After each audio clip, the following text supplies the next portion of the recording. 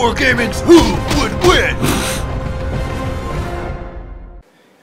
MiniWarGamer Dave here from MiniWarGaming.com. Welcome, Wargamers, to another Who Would Win. Today's matchup, Logan Grimnar versus Dante, Chapter Master of the Blood Angels. Two Lords of War fighting each other, and we're going to go over their stats, and as per popular demand, these two guys are fighting each other. Scott Yanos on the MiniWarGaming Facebook page left a comment, and a lot of people thumbed it up and liked it, hence this matchup. Let's go and see Logan Grimnar's stats.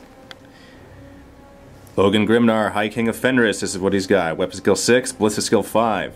Strength, toughness, wounds 4. Initiative 5, 5 attacks. Leadership 10, and a 2-up save. His war gear, he is in Terminator armor, which means he has a 5-up invuln save. He's got a Stormbolter and the Belt of Rust, which gives him a 4-up invuln save.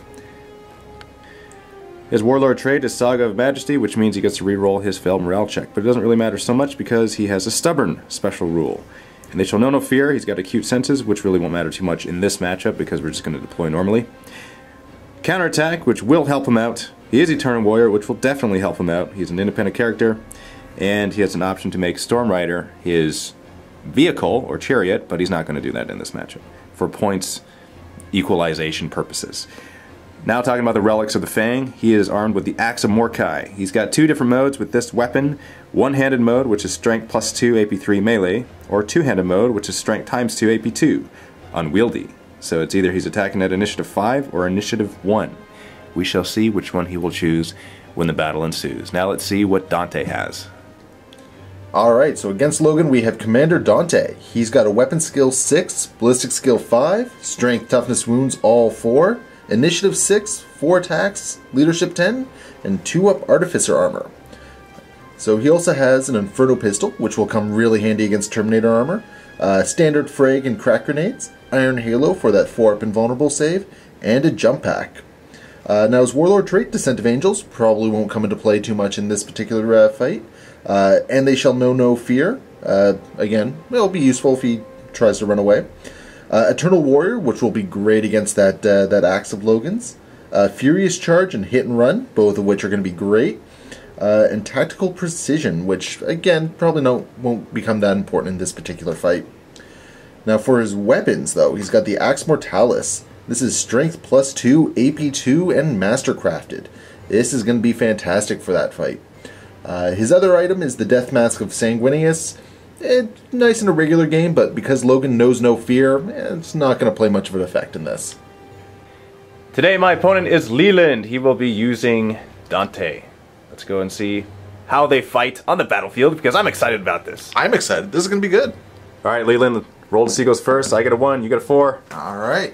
I'll go first. Okay. Yeah. I would think so, yes. Yeah, that's what I would do. Yeah, I like going first. Dante with his jump pack. I always forget that. And Artificer armor. Mm-hmm. And AP2 Initiative 6. That's really good. That is. I'm kind of scared, I'm not going to lie. He's supposed to be scary, though. I mean, he's the oldest Space Marine alive, right? You know, aside from Bjorn. Yeah. That's true. They're good buddies. If that's really alive. Dante's going to move forward 12 inches up behind those crates, making use of terrain, which I don't know why. I got a Stormbolter. He's a great tactician, though. There it is, yeah, that's true. Yeah. And if you're going to try and charge him, I want you to go through the train. I suppose that's true. I don't have frag grenades. You're right. Exactly. Yes, absolutely. I totally, yeah, no, that's good. I see what you're doing there. Dante's going to run 6 inches, or a potential 6. We actually don't know what he's going to do. He's going to go on the other side of that box of crates, which we're fighting over. That's why we're fighting, because we're brothers, aren't we? Exactly. Moving 6 inches towards Dante. And he's going to take a shot with the Stormbolter, hitting on 2s, wounding on 4s. And that's 1 wound. 2-up Artificer armor save. That's a pass. That's a pass. It's a definite pass. Yeah. We are 9 inches away. He's going to declare assault against his brother Dante. And he's going to overwatch his Infernal Pistol. Sure will. Needing a 6, not getting it. And I need a 9-inch charge. Oh! Nope. I need an 11-inch. Hey, there's those crates. Going through that terrain. Do I get it? Oh, 10! Oh. Just failed. Dante's turn. Dante, turn 2. Inch that way. He's going to inch forward. And what else is he going to... Oh, I know what you're doing. Now I see what you're 5 doing. inches this way. I see what you're doing. I'm going to get my hammer rat. I see. Infernal Pistol. Needing a 2. Yep. Wounding on a 2. Getting it. And 4-up invuln save. I'm going to make it. Oh, Dante! Why would you do that to me? I'm your brother! Dante's gonna charge in, I'm gonna overwatch you. You need 4 inches. Hitting on 6s with my Stormbolter, getting nothing. Now needing a 4-inch charge. Do you make it? Do you? Yes, you do. Could have re-rolled anyway, and you do get your Hammer of Wrath, which will resolve right now. Wounding on a... Oh, off the table doesn't count. Wounding on a that. Yeah. That wounds me. 2+ save. That's a save. Oh, okay. And I'm definitely going to use the two-handed axe of Mordecai because you're higher initiative anyway. So I gotta do this in 1 turn. Yes. Yes. He's a pistol, right? Dante's at full wounds, and I'm at 3 wounds. You attack me first with your Axe Mortalis. 6 attacks on the charge, you're hitting on 4s, Mastercrafted. Oh, good thing too, because you needed that. You only got 2 hits so far, and that is only 2 hits. Ooh, okay. Now you wound on 2s because of Furious Charge, and that's 1 wound. 1. 4 up invuln save for Logan. He made it. And thanks to Logan's counterattack, he has 6 attacks back, hitting you on 4s. That's a little bit better, getting 4 hits. Wounding you on 2s. That's 4 wounds, slicing through your Artificer armor. That is 4 up invuln saves. Can you make it? Can you make it? Oh! 2 wounds! Dante's leadership down to 8. Can you make it on 2 dice here? Oh, you pass. Yeah, okay.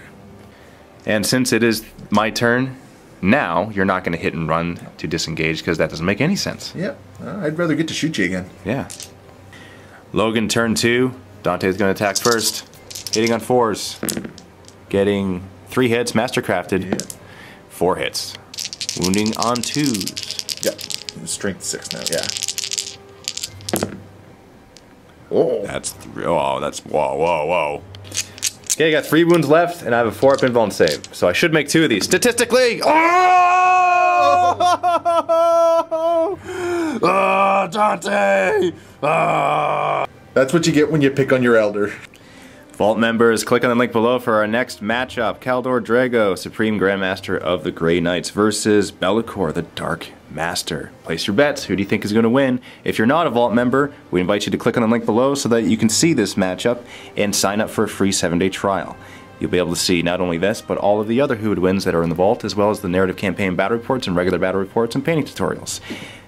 Vault members help to support us and enable us to do this and enable us to make as much content as we do. So we wish to thank you for that, and we look forward to seeing you in our next battle report. And as a bonus video, if you're also a Vault member, then you get to see the quick discussion of the post-game for this little bit, talking about these guys and their tactics and just how good they were. So click on the link below for that as well if you're a Vault member.